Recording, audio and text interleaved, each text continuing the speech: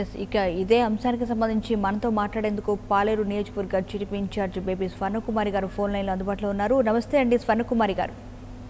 నమస్తే అమ్మా.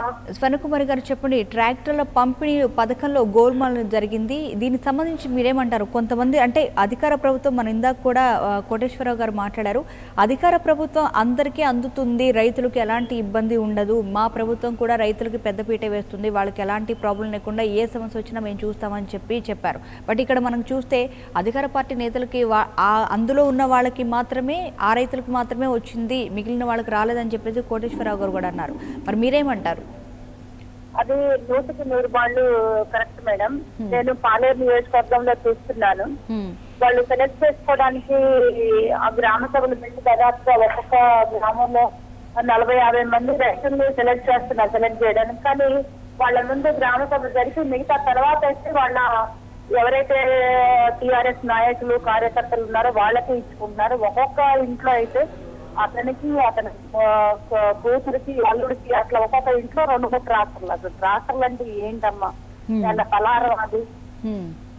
వాళ్ళు మేము అధికారంలోకి వస్తే రైతులకు న్యాయం చేస్తాం, పరిపాలన అందిస్తామని చెప్పి కేవలం ఈ టిఆర్ఎస్ నాయకులకి, టిఆర్ఎస్ కార్యకర్తలకు మాత్రమే పనిచేస్తున్నారు తప్ప మామూలు ప్రజలకు అసలు పనిచేయట్లేదు. మా నియోజకవర్గంలో అసలు ఇది ఒకటే కాదు, మిగతా కూడా రైతులు ఆత్మహత్య చేసుకుంటున్న కనీసం వచ్చి మనోధైర్యం ఇచ్చే పరిస్థితి ఇట్లాంటి ట్రాక్టర్లు అయితే ఇంకా అవినీతికి అడ్డాగా మారిపోయింది. డబ్బులు వాళ్ళే తీసుకుంటున్నారు, వాళ్ళ డబ్బులే వాళ్ళే ఇస్తున్నారు. మామూలు రైతులకి ట్రాక్టర్ ఇచ్చేటువంటి పరిస్థితి లేదమ్మా. మొత్తంగా టిఆర్ఎస్ నాయకులు ఇది పెద్ద కుంభకోణం అయిపోయింది, కోట్ల రూపాయల కుంభకోణం అయిపోయింది.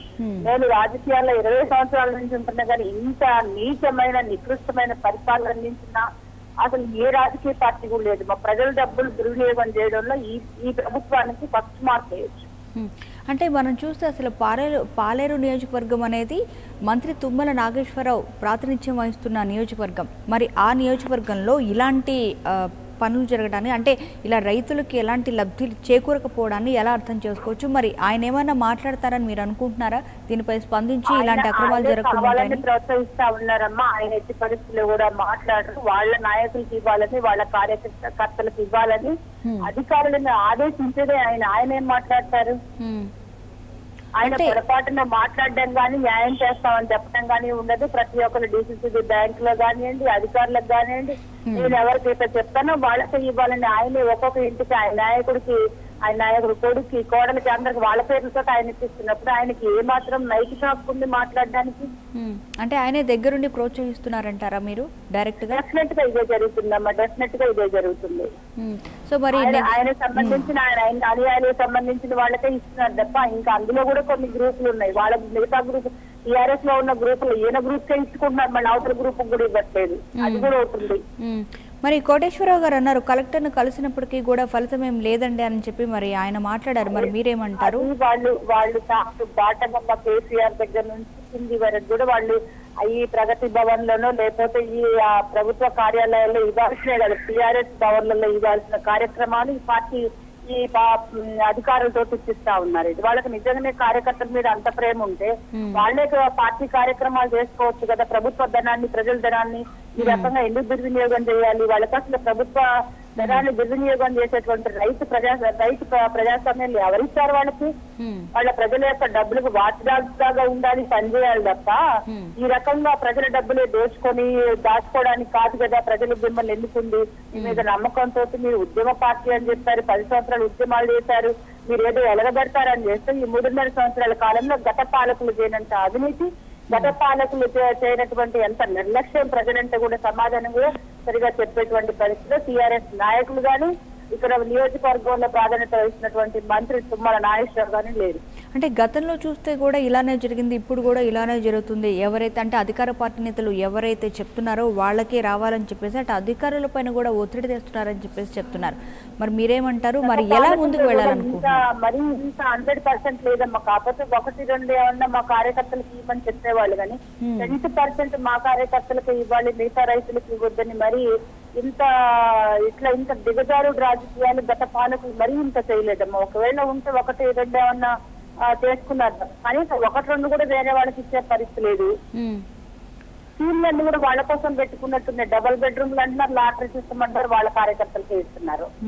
అంటే ఏది కూడా ప్రభుత్వం ప్రవేశపెట్టే పథకాలు ఏవి కూడా చాలా వరకు అందడం లేదని మీరు అంటారు.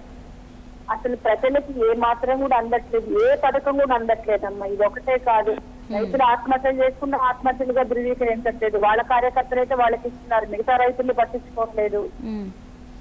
మరి ఎలా స్వర్ణకుమారి గారు ఎలా ఈ సమస్య పరిష్కారం అవుతుందంటారు? ఈ సమస్య వాళ్ళకి పట్టించుకోరమ్మా. ప్రజలే బుద్ధి చెప్పాలి.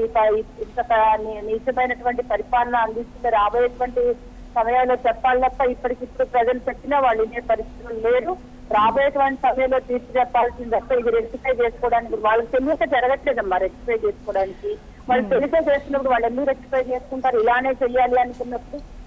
అంటే మరి రేపు ట్రాక్టర్లు పంపిణీ చేసే టైంలో మీరు ఏమైనా ధర్నా చేపట్టి అడ్డుకునే ప్రయత్నం ఇలాంటివి ఏమైనా చేయాలని అనుకుంటున్నారా? తప్పకుండా దాన్ని ప్రొటెస్ట్ చేస్తాము మేము. కానీ అయినా కూడా వాళ్ళకున్న ఈ రోజు పోలీస్ వ్యవస్థ గాని అధికార వ్యవస్థ గాని పూర్తిగా టీఆర్ఎస్ చేతుల్లో ఉందమ్మా. ఇంత పరిపాలన మామూలుగా న్యాయపరమైన ఈ పోలీస్ వ్యవస్థ చూసినా లేకపోతే అడ్మినిస్ట్రేషన్ చూసినా ఒకవేళ పరిపాలించే వాళ్ళకి ఒక 5% 10% కొమ్ము కాసే వాళ్ళు కదా, 100% ఇంత ఏజెంట్లుగా పనిచేయడమా నేనైతే చూడలేదమ్మా.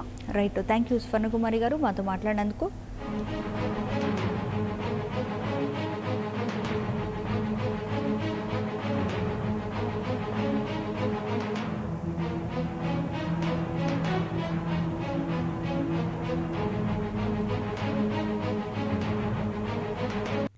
For more updates, please subscribe 99 TV Telugu.